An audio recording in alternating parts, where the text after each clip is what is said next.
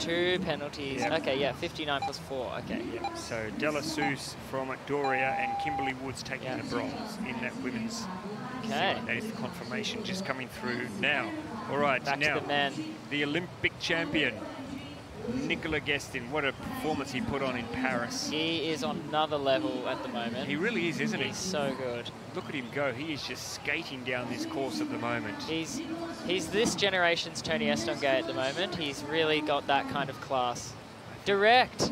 Oh my God.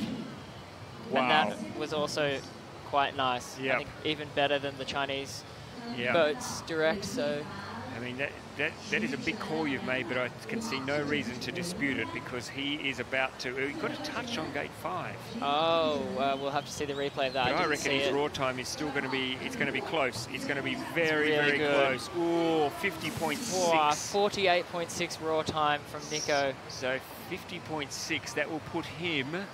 It's going to be close. Just outside, maybe. But Just it's outside. got a few rounding. The clock has to be rounded up or down Yep. of the official time. So we're waiting. Everybody's waiting. I reckon he's moving into second position. Is he? Let's wait and see. Because if you add 2 seconds in, it's not going to be by much. All right, we'll see. Well, that was gate 5 that he apparently